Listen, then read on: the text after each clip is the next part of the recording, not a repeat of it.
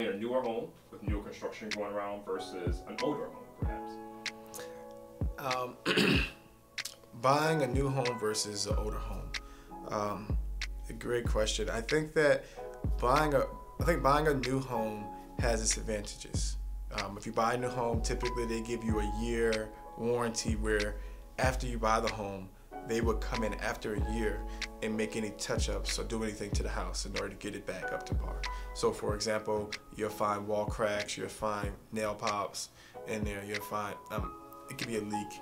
Whatever the issues are, you have a home warranty that's gonna come back in there. A new home is ideal a lot of times for people because it's new. They're the first ones to have it. You can do what you want with it. It's your home in the sense that nobody else has lived there before. So there are advantages to that. But the older home, a lot of people, what they're doing with these older homes, they are renovating them so that they look better, right? So you get these older homes, I call them older homes with these new feels. They go in here, they take these older homes, they gut them out, they fix them up, make them look newer. So you could actually get a newer looking home, but it's older and it's less price. Usually your newer homes are gonna be higher in price.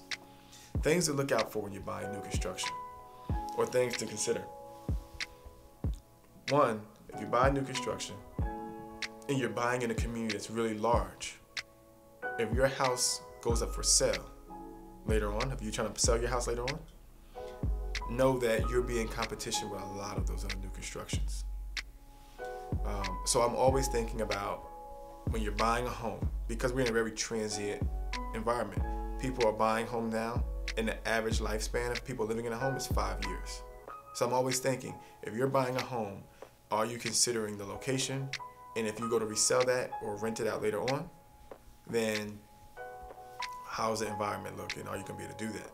If you buy new construction and they tell you that they're building 700 units on that new construction, and they're only built 200 so far, that means they're probably gonna be there for another 7 or 8 years building.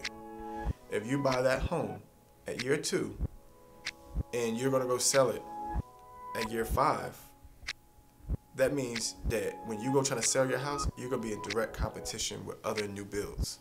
So other people are gonna be trying to come in there and buy a home, and are you gonna be able to sell your house for max dollar when the person can say, I can go buy this house, or I can go to the new construction site and buy a newer one and get closing cost assistance and down payment, all that stuff, right? So therefore, I think you should really consider those factors.